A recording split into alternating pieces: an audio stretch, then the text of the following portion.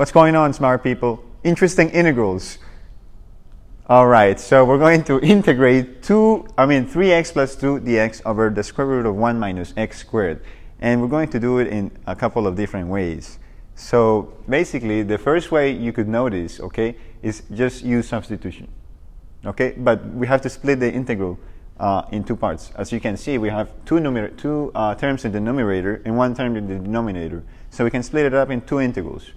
So that's going to be equal to integral of 3x over the square root of 1 minus x squared dx plus 2 times the integral of dx over square root of 1 minus x squared dx. Okay. So once we split it up, it's a lot easier to integrate this, right? So now over here, we can use substitution, right? So we can just say let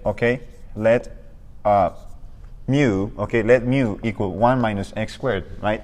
So d mu is going to be negative 2x dx. And for instance, dx is going to be negative 1/2 du.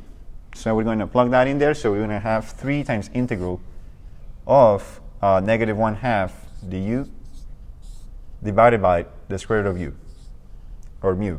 Yeah, we don't care about u. We care about mu. Okay. So we have it's going to be negative 3/2, right? Integral of 1 over the square root of u is going to be u to the negative 1/2 plus 1 is 1/2, right? Divided by 1/2 is basically times 2. So that's going to be times 2. And then mu to the 1/2. And of course, mu is 1 minus the square root of x. 1 minus x squared. So that's going to get us minus 3 times 1 minus x squared to the 1/2. We solved the first part. Now let's look at the second part over here. We have integral of dx over 1 minus x squared. And this is one of the basic integrals on the calculus textbooks. So it's essentially, okay, 2 times sine inverse of x. So the final answer for this integral, okay, should be something like this. So integral of 3x plus 2 divided by root 1 minus x squared dx is going to be this, okay, so it's going to be negative 3 times the square root of 1 minus x squared, and then plus 2 sine inverse of x plus c. Don't forget the c. Okay, so we got that, and then there is another method. There is another way of doing that. So let me just go to this side of the board. We're going to use, okay, a different substitution. So in this case, so we have integral of 3x plus 2, okay, root 1 minus x squared dx. And pay attention to this. This over here could be useful since we have 1 minus something squared. And if you think about that, that kind of reminds you of what? Trigonometric identities, right? So how about we just let x equals to sine of theta, okay? So that means that dx is going to be times the derivative of sine theta, which is going to be cos theta, d theta. Okay, so let's plug that in there. That's going to give us integral of 3 times x. Well, x is what in this case?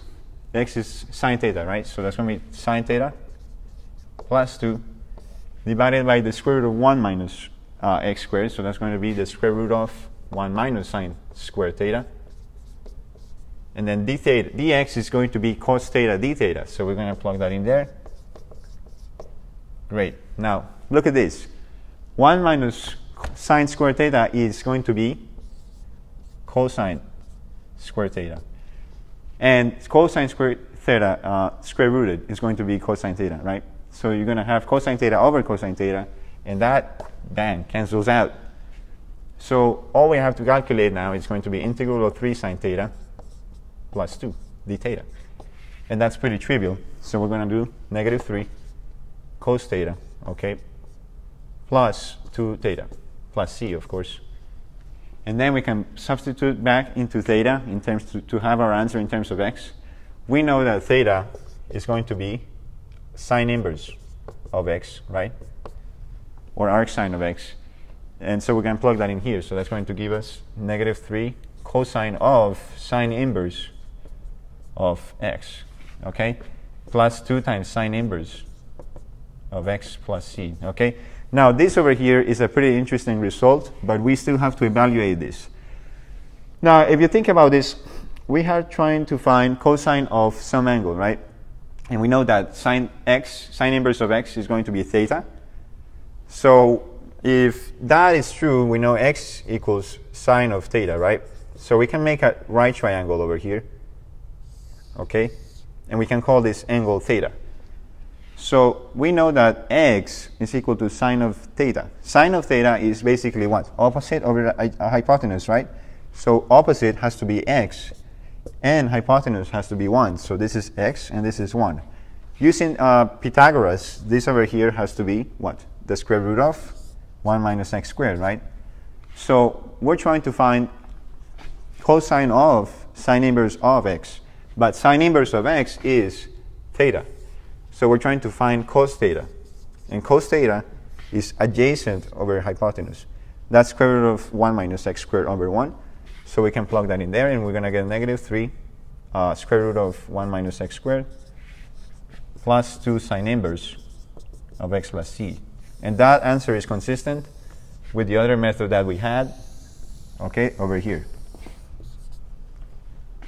So what can we get from this? Well, essentially, there are many ways to solve a problem, okay, in calculus. And, you know, it depends on what, like, the way you look at it.